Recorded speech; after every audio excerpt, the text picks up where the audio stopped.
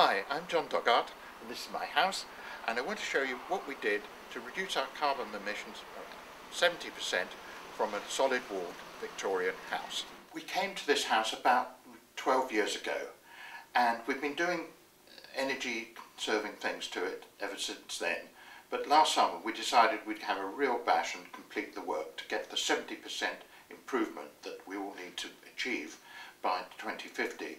How did we apply it to this house? Well, we took a process of putting insulation first of all to cocoon the whole house. And on the front of the house, the one that's seen from the street and has the Victorian details on it, we did it from the inside so that we wouldn't disturb the looks of the house.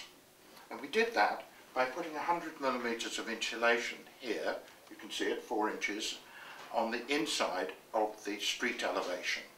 What's behind this 4 inches is studs of insulated columns here at intervals that go across the facade on the inside, and then in between is a rock wool type of material that's put in there, and then over the top of it all is plasterboard. On the other sides of the house we've insulated it on the outside because it makes it easier from the inside. We didn't have to do so many changes there, and it makes the house look just like it used to before, which was of rendered appearance.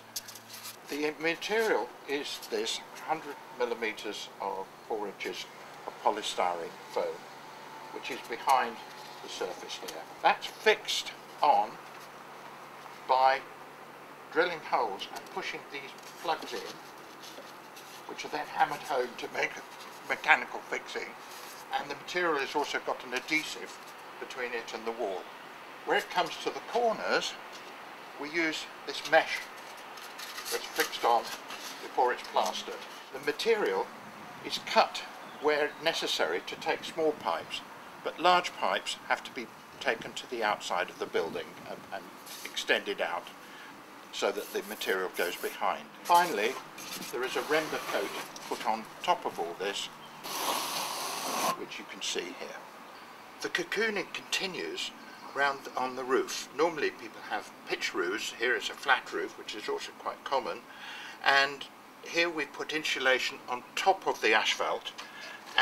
This is the material. It's a waterproof foam roof mate, and just sits on top of the existing asphalt, and then it's covered by duckboards like this. And it's very simple to do because I did it myself. Having cocooned the house, we then go to the next stage of stopping the drafts.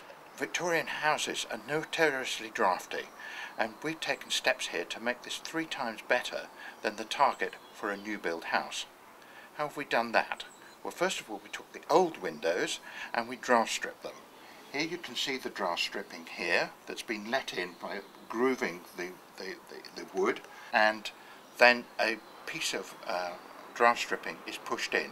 This should last us for 25 to 30 years and is unobtrusive. At the back of the house we had the opportunity to change our windows from the old windows to new ones because the planning constrictions are much lower there, and in fact there were none here. So we took the opportunity of using these very high performance windows, which perform about twice as well as a conventional double glazing unit, and that's done by having a wide cavity between the glasses, having a coating on the surface, a low emissivity coating on the surface, and also have argon gas filling between the cavities, which is more insulating than normal air. Having insulated the house and draft stripped it, we still need some fresh air to come into the house. We have trickle ventilation here. This allows a little bit of air in. If you push this here and here, you will allow trickle ventilation to come through when you need it. And when you don't need it, you just push it back again. Having reduced the unwanted ventilation in the house, we still have to have ventilation for the areas which produce moisture vapour. That's the kitchen, the bathroom and the shower area. We do that by having in each of those places one of these units here, which is an extract fan, but an extract fan with a difference in that it's got another tube, a tube that comes into the house as well as going out, and the air that's coming into the house is heated by the outgoing air so that we get 80% of our energy is recovered in that way. Having dealt with the heat losses from the house, we then have to provide still some energy, of course, and that we provide with a condensing gas boiler, which is rather smaller than the normal one and deals with the whole house. During bad weather, the radiators still didn't come on very often, so much so that we had to find another way of drying our clothes. We've also looked at reducing the water demand by taking rainwater, storing it in a grey tank you can see here, and that goes to the toilets when it's needed. We've reduced our need for artificial lighting by increasing our natural day lighting to put in little glass blocks in the walls in order to allow some light in. To provide all the artificial lighting we need, we are using compact fluorescence throughout. We're not too happy with compact fluorescence, so what we've got here is LED lights, which are straight replacements for tungsten halogen. This is an LED fitting here, and this is a tungsten halogen one, and you can see they're identical, except the LED one uses 7 times less energy than the tungsten halogen. We have A-rated appliances where we can, and they have undoubtedly helped to reduce our energy requirements. We also use an OWL energy monitor here. It's wireless, so we can carry it around the house, and when you switch on an appliance such as the kettle here, I'll switch that on, you see the display of 0.193 will change rapidly to 2.4 here to tell us what this kettle is using. So we can pretty well instantly see what our appliances is using, including standby, and seeing if we have to take steps to reduce it. And then when we switch it off again, it'll drop back down again in due time. To help us in the project, we had an excellent advisor and an excellent builder.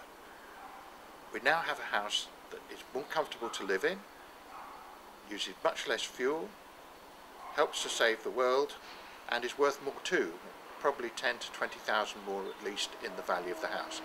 Would we do it again? You bet we would. More details are available on the website www.s-ea.org.uk. This house is part of the Old Home SuperHome group of houses which have all saved at least 60% of their carbon.